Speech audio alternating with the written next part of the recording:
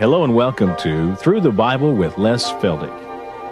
An Oklahoma rancher and farmer, Les Feldick has been teaching homestyle Bible classes for 20 years in Iowa, Oklahoma, and Texas. Les Feldick's unique style of Bible teaching has made the books of the Bible come to life. When Les is teaching, it's so interesting that people say time just seems to fly by. And now, here is Les Feldick. Okay, good to have everybody back once again, and we'll turn to Zechariah chapter 14. And we're going to continue on now with our timeline. Last program, you remember that we saw the return of Christ in glory to be King of Kings and Lord of Lords, not to just go into heaven and into eternity, but to set up the earthly kingdom that's been promised to Israel since day one. So I'd like to have you turn with me to Zechariah chapter 14, and once again we like to invite our television people to do the same, be a part of our class. Just pick a Bible and take a pen and make some notes, and we hope that we can tie all this together. I know it's kind of hard when it's a week apart and we get all this just 2 hours at a time usually, but whatever, we trust you're gaining something from it. And again, we always like to appreciate any letters or phone calls that you give us for encouragement. And again, we like to remind you that if you are interested in any of our classes or in this one, give us a call on the 800 number. You may not always catch us around, but sooner or later, keep calling and we'll answer the phone. All right, now if you'll come into Zechariah chapter 14, where we have yet another picture of the return of Christ.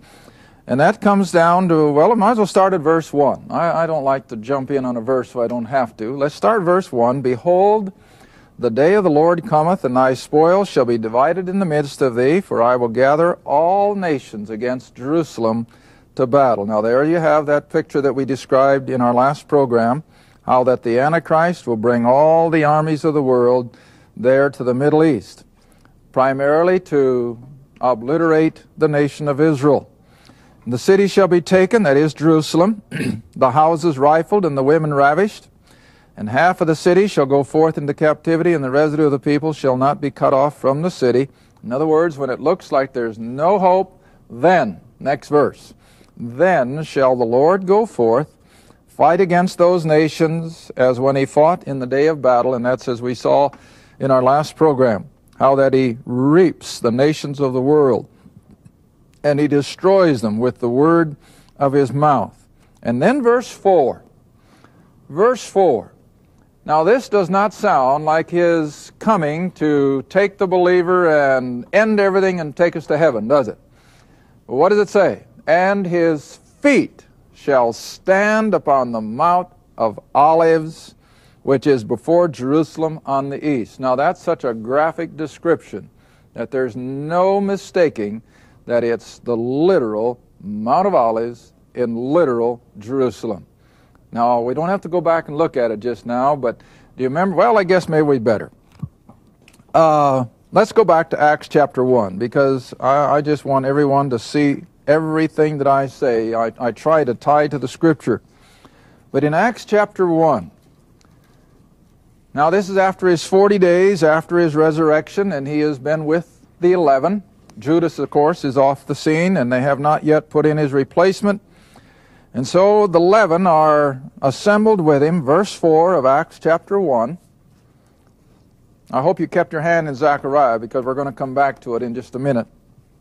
But here in Acts chapter 1, verse 4, it says, And being assembled together with them, he commanded them that they should not depart from Jerusalem, but wait for the promise of the Father, which saith he, You have heard of me. For John truly baptized with water, but you shall be baptized with the Holy Spirit not many days hence. Now verse 6, When they therefore were come together, they asked him, saying, Lord, wilt thou at this time restore again the kingdom to Israel? Now I know we touched on these verses several weeks ago, but sometimes it bears repeating. Are you going to restore the kingdom again to Israel? And you remember I always ask the question, why did they ask this question? Well, you've got to go back to Matthew, and maybe we can take the time to do that. Go back to Matthew chapter 19. Matthew 19. And drop down to verse 27. Matthew 19, Verse 27. And then answered Peter. Now this, of course, during his earthly ministry, and they're all 12 with him. And so then answered Peter and said unto him, Behold, we have forsaken all, that is, their fishing nets and their families. Behold, we have forsaken all and followed thee. What shall we have therefore? Now, he's not talking about salvation. We know from chapter 12 that they had that. But he's wondering, what more is in it for me? You know, and that's so human, you know. Now, that's nice. It's great to know that we're saved, but what else there to it? And Jesus doesn't upbraid them for that kind of a question, and he answers it very specifically. And so he said unto them in verse 28, Verily I say unto you, that you who have followed me, in other words, he's referring primarily to the 12, or the 11, that you who have followed me in the regeneration, when the Son of Man shall sit in the throne of his glory. Now, what does the word regeneration mean? Well, made over back to what it was at the beginning. In other words, if you have again, let's just take the analogy of a storage battery. Your storage battery runs down and it's dead. What do you have to do? You have to generate it to make it back like it was at the beginning. Well, this old planet is going to undergo the same thing, remember, as we pointed out last week, as a result of all the cataclysmic action of the tribulation. The planet Earth is actually going to be delivered from the curse, and it's going to come out, and we'll hopefully see the verses before this half hour is over, where this old planet will revert back as it was in the Garden of Eden. It'll be beautiful, and it will not have much water area. It'll be mostly landmass, probably not much arid or mountainous areas. It's just going to be totally habitable and productive. That's the regeneration. And then he'll be sitting in the throne of his glory, there at Jerusalem, on the throne of David. And now look what the 12 have got to look forward to. Read on in that verse. You also, the 12. Now, not Judas, that's why Matthias has to take his place in Acts chapter 1. But you also shall sit upon 12 thrones, judging or ruling, who? The 12 tribes of Israel. Now, isn't that plain English? You can't enlarge on that. You can't spiritualize it. It's just plain English. These 12 men, when the kingdom is set up, will rule the 12 tribes of Israel. Now then, if you'll come back to Acts chapter 1 for just a second. This is why the 12 are all hung up on the kingdom. Because for 40 days, it says, Jesus had been talking to them about aspects of the kingdom. And they remember the promise that they would be ruling the 12 tribes. And so then Jesus' answer in Acts 1 verse 7 was, yes, the kingdom is coming. You are going to rule the 12 tribes, but it's not for you to know the times or the seasons which the Father hath put in his own power.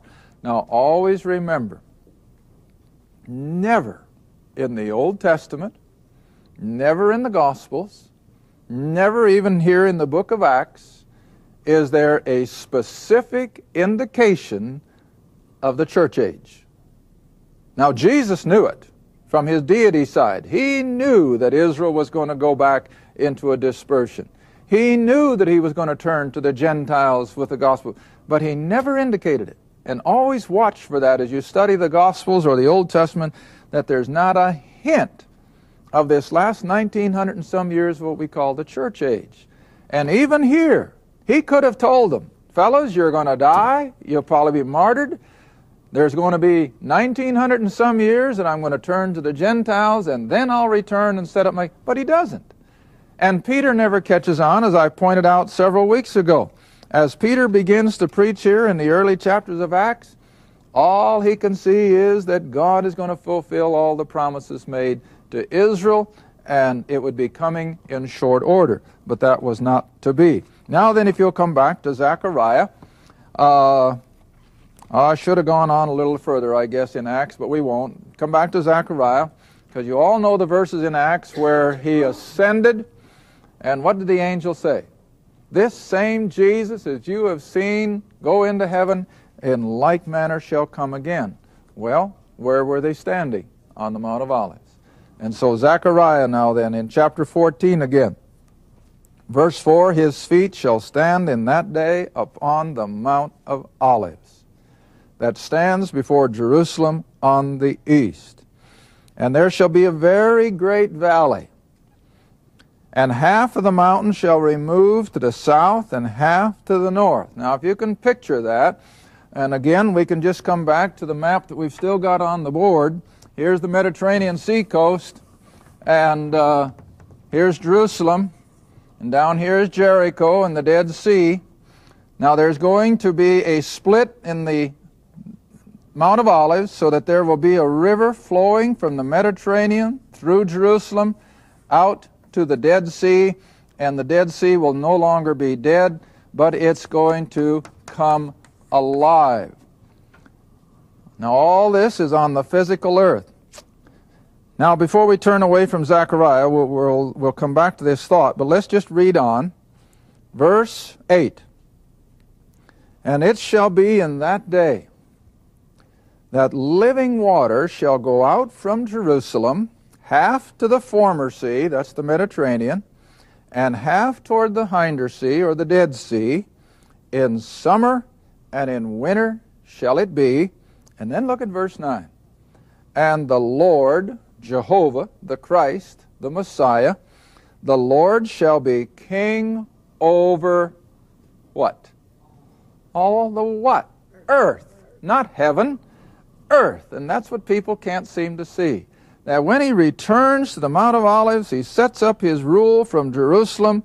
The nation of Israel will finally enjoy everything that was promised to Abraham back there in Genesis 15. And those of you who have been with me now for the last several months, you should remember that that territory goes all the way from the Mediterranean, clear out to the river Euphrates, clear down to the Red Sea, out west to the river of Egypt, and back. That's the whole Middle East. That will be the homeland of Israel in the kingdom economy. All right, so it's going to be, verse 9, in that day there shall be one Lord, and his name one. He's going to be King of Kings, remember, and Lord of Lords over this physical, literal, earthly kingdom. All right, now then if you'll come back to Isaiah, I think it is. If you'll come back to Isaiah, the very last chapter, chapter 66. Isaiah chapter 66.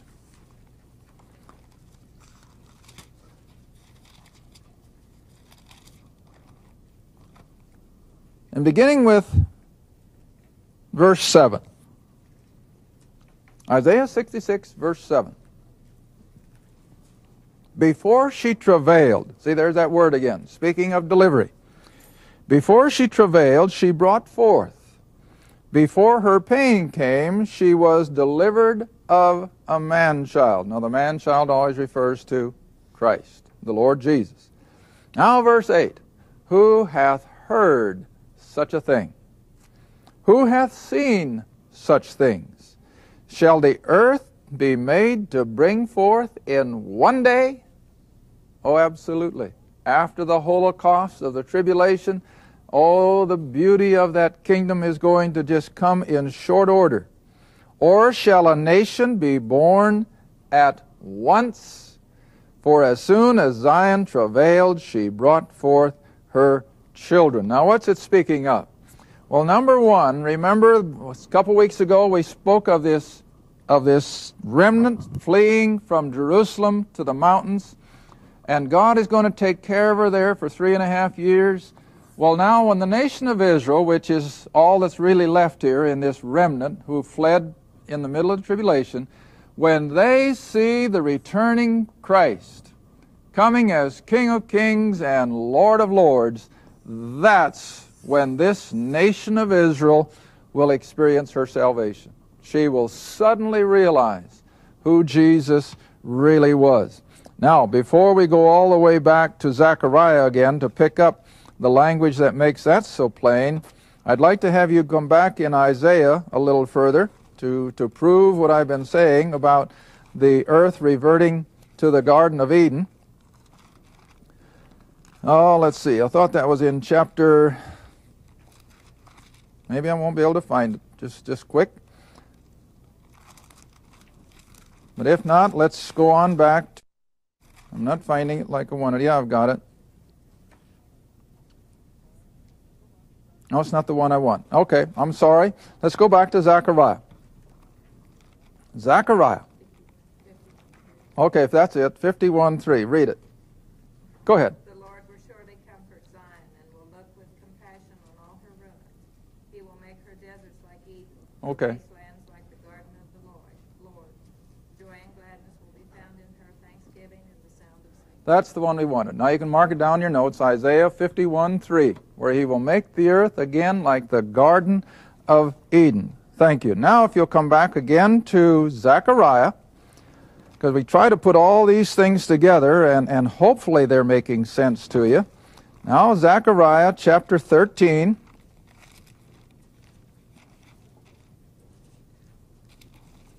Verse 6. Zechariah chapter 13, verse 6. And one shall say unto him, What are these wounds in thine hands? Then he shall answer, Those with which I was wounded in the house of my friends. Now isn't that obvious? Just as plain as day. Flip back to chapter 12 in Zechariah. Chapter 12, verse 10.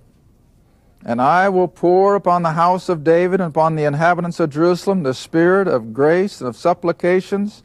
They shall, what's the next word? Look. See, they're going to see with their eyes. And they shall look upon me whom they have pierced at his crucifixion.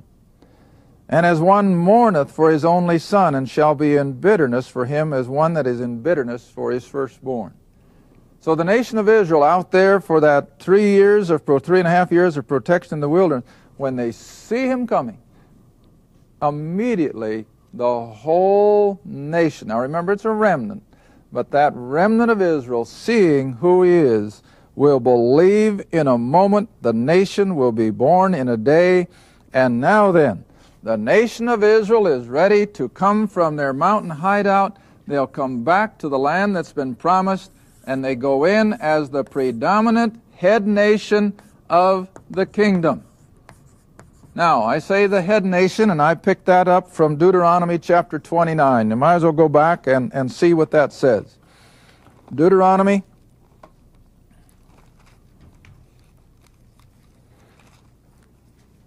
28. I'm sorry. Deuteronomy chapter 28, verse 13. Deuteronomy 28, verse 13, And the Lord shall make thee the head and not the tail. Thou shalt be above only, and thou shalt not be beneath, if that thou hearken unto the commandments of the Lord thy God, which I command thee to observe and to do. That will finally come to fruition when saved Israel comes up into the kingdom and they enjoy their King of Kings and Lord of Lords. Well, all right. How about Gentiles? Are they left out of the picture? Well, not at all. Come back with me now then to Isaiah. Once again, to chapter. I hope you can keep all this straight. The Lord returns, smites the nations that have gathered around Jerusalem. The earth will be suddenly renovated like a Garden of Eden. The nation of Israel is saved in a day. They come back up and begin to occupy the land deeded to Abraham way back in Genesis 15. And now we're going to pick up the Gentile nations, because after all, the Bible is a book of nations, and it never stops being a book of nations. The last chapter in the book, which takes us into eternity, is still dealing with nations. All right, you got Isaiah chapter 24. Start with verse 1 again. Behold, the Lord maketh the earth empty, and maketh it waste, and turneth it upside down, and scattereth abroad the inhabitants. Mayhem. Verse 2, And as it shall be with the people, so with the priest, with the servant, his master, and the mistress, and the maid, the buyer, and the seller, and all the way through. And then you come down to verse 3, The land shall be utterly emptied and utterly spoiled, for the Lord hath spoken this word. Verse 4, the earth mourneth and fadeth away, the world languisheth and fadeth away. The haughty people of the earth do languish. It won't help to be a billionaire. They won't have enough billions to be able to buy their way out of this one. And then verse 5, the earth also is defiled under the inhabitants thereof, because they have transgressed the laws, changed the ordinance, broken the everlasting covenant. Now verse 6, therefore hath the curse devoured the earth, and they that dwell therein are desolate. Therefore the inhabitants of the earth are burned. In other words, it's going to be a tremendous holocaust, probably a nuclear effect. Few men are left. In other words, I've reminded my classes over the years, whenever there has been a tremendous calamity, even Hiroshima, when we first dropped the atom bomb, right under the center of the bomb, what were there? Survivors. There were survivors. Unbelievable. We can have tremendous earthquakes. The one we had out here in Oakland a couple of years ago, where they didn't think anybody could live. What'd they find? Survivors. And so it will be at the end of this 7 years. Even though it seems utterly impossible, there will be a few people left scattered all around the planet. From every tongue and tribe and nation, there will be a small percentage of survivors. Now I'll come back to Matthew 25, and in the few moments we have left, hopefully I can cover this. In that group of survivors, and always remember, numbers are huge our day and age. The earth is now populated with what? 5.5, going towards 6 billion people. And we've done this in some of our other classes, put it on the board. If you take 10% of 6 billion people, how many are still left? 600 million, according to my arithmetic. And if you want to go 5%, there would still be 300 million. If you want to go to 2.5%, you still got 150 million. There's a lot of people going to survive. All right, now you want to remember that during the 7 years of tribulation, those 144,000 Jews were preaching the gospel of the kingdom. Many believed and were martyred, but some of them survived. Many of them heard it and rejected it. So we've got to deal with it, or the Lord does, and here we got it in Matthew 25. Matthew 25 is just simply that, beginning with verse 31. When the Son of Man shall come in his glory, and all the holy angels with him, then shall he sit upon the throne of his glory. And we've already established, where is that going to be? Jerusalem. And before him shall be gathered all nations, plural. And he shall separate them, one from another, as a shepherd divides sheep from his goats. And he shall set the sheep on the right hand, and the goats on the left. Now remember, we're dealing with an eternal God in an eternal situation, and nothing is impossible. Nothing. All right, he immediately sorts them, with the sheep representing believers on the right and the goats representing the unbelievers on the left. Now then, verse 34, then shall the king, see, it's capitalized, then shall the king say unto them on his right, come ye blessed of my Father, inherit the what? The kingdom. See? Inherit the kingdom prepared for you from the foundation of the world. And then he goes on, for I was hungry, and you fed me. I was thirsty, you gave me drink. I was a stranger, you took me in, and so on and so forth. Verse 37, and then shall the righteous, these believers, answer, say, Lord, when see we thee a hunger, and fed thee, or thirsty, and gave thee drink? Verse 39, when did we see thee sick, or in prison, and come unto thee? Verse 40, and the King, Christ, shall say unto them, verily I say unto you, inasmuch as you have done it unto one of the least of these, my brethren, you have done it unto me. Now who are the my brethren?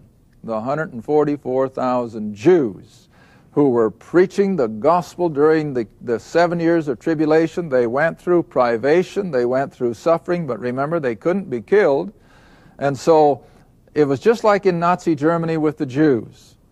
Who were the people who gave refuge to the Jew in Hitler's Germany? Well, the believers, the Christians. And it's the same way here. These people who respond to the message of these 144,000 young Jews become believers. They minister to their physical need. But now look what happened to those who didn't care. the goats. Verse 41, then shall he say unto them on the left, depart from me, ye cursed, into everlasting fire, prepared for the devil and his angels. For, now he goes through that same set of words. I was hungry, you didn't feed me. I was in prison, you didn't visit me. I was thirsty, you gave me nothing to drink, and so on and so forth. And then verse 44, they also shall answer and say, Lord, when saw we thee a hunger? Now remember, they still call him Lord, but they're unbelievers. They're lost. And they said, Lord, when did see we thee a hunger, or thirst, or stranger, and naked, and did not minister? And his answer is the same. Verily I say unto you, inasmuch as you did it not to one of the least of these, you did it not to me, and these shall go away into everlasting punishment, but the righteous into life eternal. But their life eternal is going to begin in the kingdom. Now, I don't have to take you back to John's Gospel, chapter 3. You all know that verse. When he applied to Nicodemus, what did he say? Except a man be born from above or born again, he cannot enter the kingdom of heaven. And that's why you had to have this separation. There were survivors of the tribulation who were still unbelievers, and they could not go into the kingdom, and so you have the setting of Matthew 25. The believers go in. Now, to make a short picture of it, since you've got this large group of Jews going up to be the nation of Israel in the kingdom, you've also got a short smattering of Gentiles, just a few probably from every the seed stock, if I may use that word, of the Gentile nations in the kingdom. And so what you have, again, is all the nations represented. You've got nothing but believers going into it. You've got Christ as the King of Kings and Lord of Lords. You've got the 12 disciples ruling over the nation of Israel, and ruling with Christ over the whole shebang will be the members of the body of Christ. Thank you for watching Through the Bible with Les Feldick, a weekly Bible study. If you would like more information about the Les Feldick Ministries, a Bible study in your area, or about this program, write to Les Feldick Ministries, Route 1, Box 760, Kinta, Oklahoma, 74552. That's Route 1, Box 760, Kinta, Oklahoma, 74552. Through the Bible with Les Feldick is viewer supported, and your gift is appreciated.